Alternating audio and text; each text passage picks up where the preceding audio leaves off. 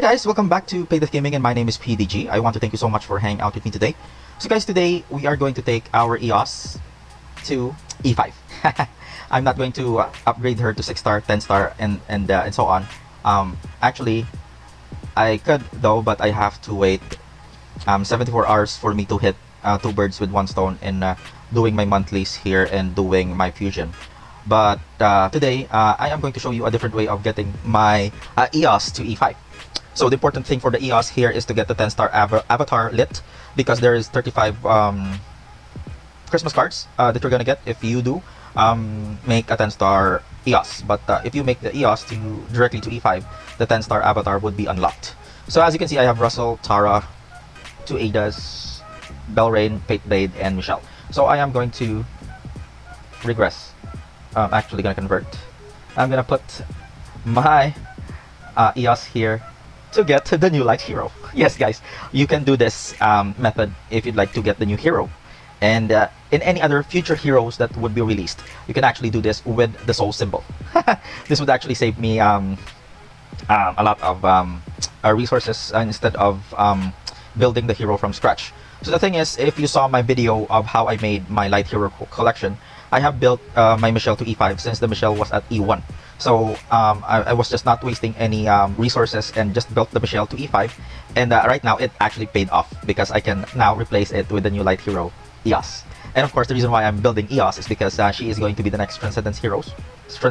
So I did mention that I'm gonna make this account wherein we have all of the Transcendence heroes so that we can help the community when there is trans fight.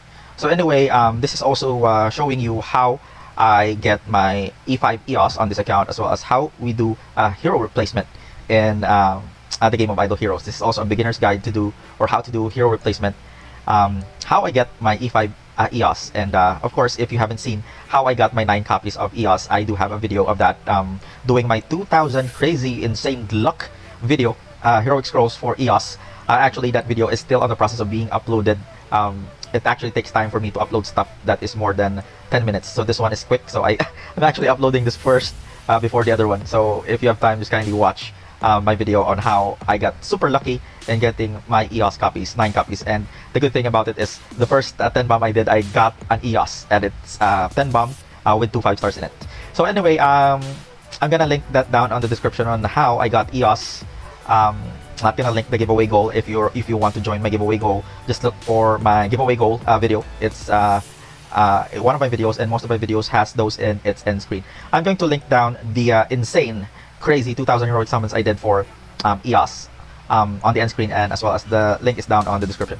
Anyway, let us continue and proceed with how to replace Michelle to the new light hero EOS. So in order for us to do this, we need 9 copies of EOS, the copy of Michelle, and of course 5 soul symbols to get the new copy of EOS. So without further ado, let's do the replacement.